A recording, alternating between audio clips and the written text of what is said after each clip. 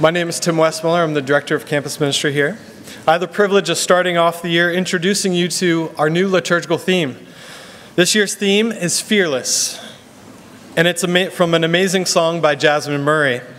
Before we sing the song together for the first time as a group with Exodus, let me ask you a question. How many of you are a little distracted right now because you have something that you're worried about or afraid of? I am. Okay. Of course you are. It's the first day of school, which represents so many anxieties. Some of these anxieties could be really subtle that you don't talk about, but some could be really big. I asked our senior life corps members this summer what are some of their biggest fears heading into their senior year. And this is what they shared with me.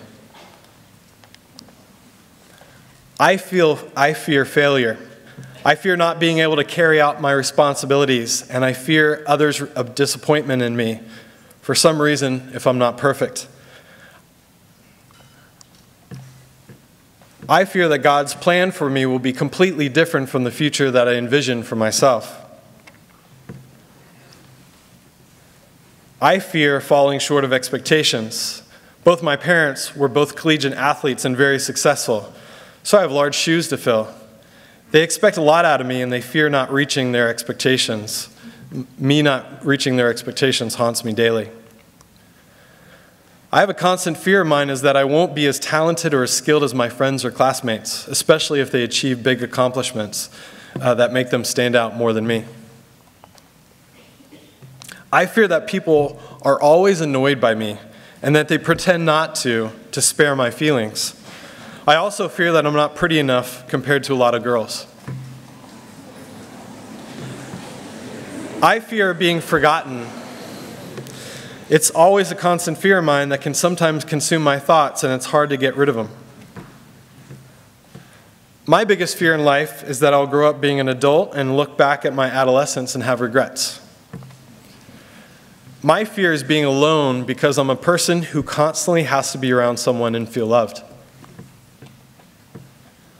I fear the entire college application process.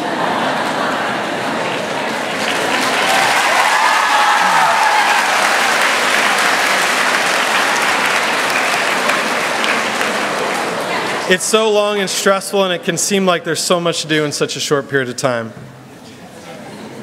And the last one, I think I often fear the health and safety of those I love. Those are some pretty powerful and honest fears, aren't they? When we're completely honest with ourselves and we start naming our fears, there's a part of us that just wants to run home, close our bedroom door, and stay there all day. It can take a huge amount of effort every day just to overcome our daily fears. And we also have the small fears, right? The ones that can seem overwhelming, you don't even want to talk about.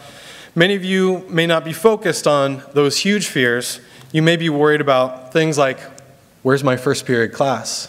Right, freshmen? I remember so vividly, and seniors, I should say. I remember my freshman year in high school. There were thousands of things that I was afraid of, like whether or not the clothes that I was wearing, whether or not they were cool. They weren't. And whether or not I could live in the shadows as a sister who was a star athlete, or whether or not my middle school friends still wanted to be my friend when I got to high school, or who was I going to sit next to in lunch. But for some reason, the first day of weight training class and then football practice freaked me out the most. Going into my freshman year, I was about 5'0" nothing, 100 pounds and nothing, and I was terrified of being in a weightlifting class with a bunch of upperclassmen, and I was terrified of being on the field with them. To reinforce my insecurities, the teacher decided to mix the lifting groups, and I was with Trip Lawrence, the star varsity linebacker. Trip was about 6'4", 230, and was built like a Greek god. I was afraid to even spot him on the bench press because there's no way that I could help him lift if he couldn't get it up. And as practice got closer, I got sick to my stomach thinking about being hit by those guys who were bigger, stronger, faster than me. I had that realization that many of you have when you come to Mitty. I am now a small fish in a big pond. I don't know how I did it, but somehow I got through those initial fears. Looking back, I think instead of concentrating on the huge fears of not being Trip Lawrence, I decided to focus on the little things that I could control.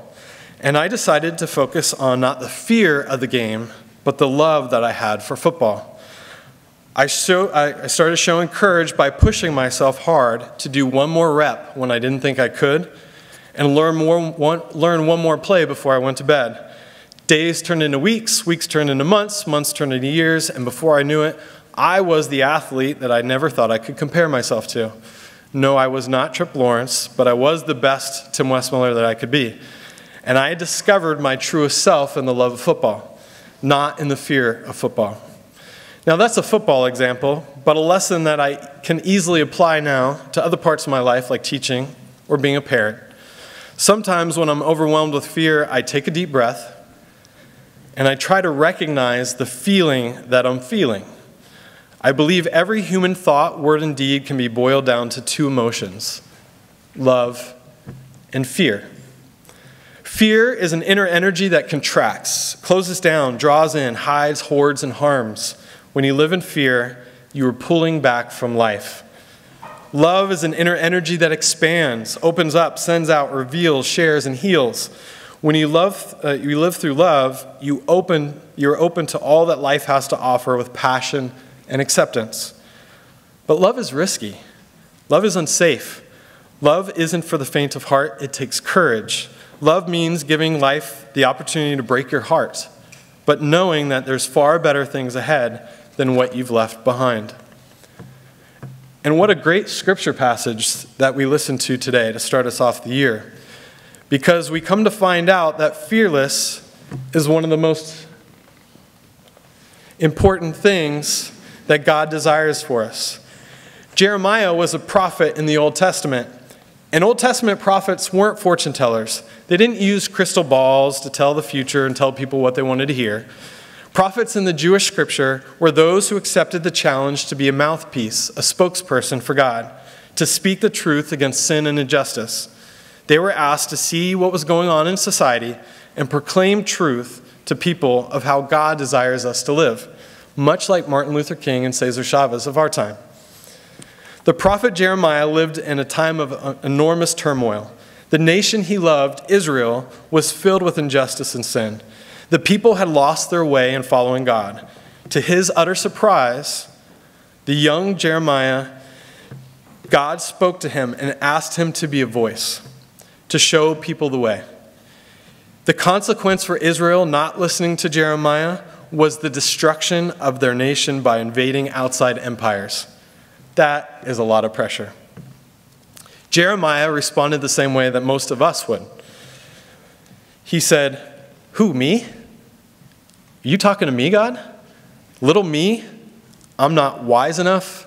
I'm not strong enough. I'm not courageous enough to speak out to a whole nation. Please don't put this kind of pressure on me, God. Go ask the Trip Lawrence over there. Everybody likes him." But God doesn't make mistakes. God does not call us to do the things that we're incapable of doing. God said to Jeremiah, "I know you better than you even know yourself. I know you can do this. I know it seems overwhelming to you, but please trust me that you will grow and become someone that you don't even recognize right now. I have created you for this, and I will not leave you alone. I will put words of wisdom into your mouth when you need it. You will speak the truth so that everyone knows it comes from me. Be not afraid." By the way, the phrase "be not afraid," or a variation of, is used almost 300 times in Scripture. I think God is calling us to be fearless, right? So how do we become fearless? It's so easy and cliche to do during a speech, but it's much harder to do when we face the temptations of taking shortcuts or to run the other way. So I just want to give you 4 really quick things before I leave you. Feel fear, but choose love. The irony of us asking you to be fearless is that you can actually never go without being fearful. You just have to acknowledge it and move and work through it. Fear is a reaction, but love is a decision. Make the decision to live your life out of love and not fear. Do what you love and attack it head on. That is the greatest cure for fear. The second one is practice courage every day, but start with the small things. Starting with little things allows us to be courageous in the big things. Courage is like my weightlifting class. You can't be courageous enough to solve the world's problems if you haven't built up your courageous muscles to be courageous in the small things. Write down a list of fears and start tackling the small ones, and then the bigger ones will become easier for you. Because courage is a virtue muscle that we have to build, there will be things that you momentarily cannot lift.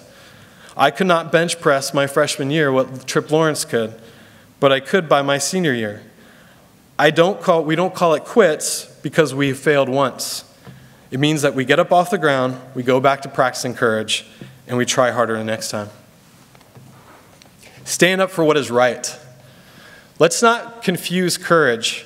Courage is not something to be confused with being a daredevil or type of obtaining a selfish pleasure. It is not courageous to jump off a cliff 50 feet and plunge into the water. Courage is intrinsically tied to doing what's right in a situation. There are so many ways to show courage for what's right that spans the gamut from deciding not to cheat on a test, to sitting next to a classmate who's alone, to choosing to say something when someone makes a racist, sexist, or homophobic joke. Do what's right in the face of fear.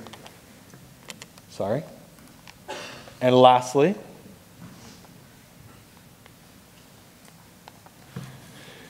know that you're not alone on this journey.